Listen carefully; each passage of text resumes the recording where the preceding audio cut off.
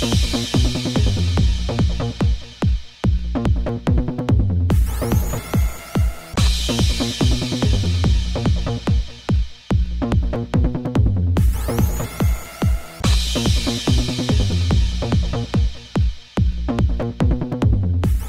to show them the film, and I'm looking forward to their reaction towards the film. So it's obviously exciting. I wish him so much success and so much love.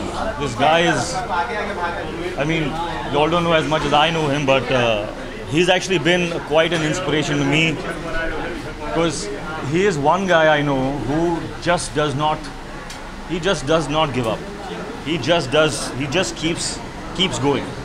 It's like a bulldozer, man. You can't stop him. He's unstoppable. Besides that, I think he has proved himself. He's a great actor. He's a superb actor. I just hope, he gets that one film which kind of like radiates his talent to the entire world, and I hope this one is it. But yeah, that day will come, because you can't hold back talent.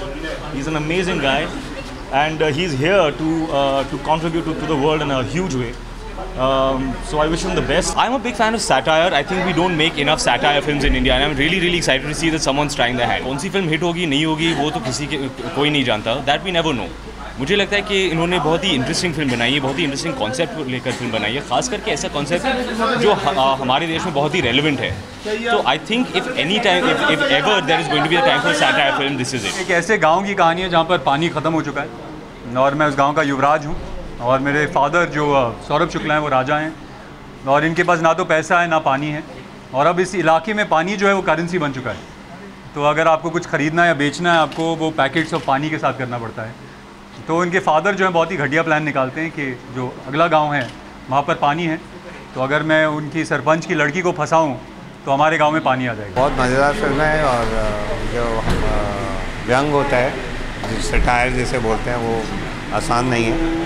वो आपको हंसाता भी है और कहीं ना कहीं सोचने में मजबूर भी करता है. तो ऐसी फिल्म है. हमारे लिए ख़ास और इम्पोर्टेंट सब्जेक्ट है. ये पानी के बारे में बात करता है और बहुत रोमांचक तरीके से बात करता है. किस तरह से पानी में लोगों के बीच में भेदभाव हो सकता है, कैसे लोग एक दूसरे से लड़ते हैं पानी के लिए. बहुत इंटरेस्टिंग लगी. बहुत अहम मुद्दा है. बहुत अच्छी तरह से इसे अप्रोच किया गया है. आई थिंक जब इतने दिग्गज एक्टर्स एक फिल्म में हैं, और जब सोच इतनी रेलेवेंट है हिंदुस्तान को लेके, इंडिया को लेके, जहाँ पर हम कहा जाता है कि अगर हम जिस गति से जा रहे हैं वैसे कंटिन्यू करेंगे तो तीसरा वर्ल्ड वॉर पानी को लेकर होगा. तो पानी की जो हमारी ज़िंदगी में अहमियत है वो इस फिल्म से बड़ी खूबसूरती से समझ आती है. Of course it's very simply put, but it's a very pertinent message.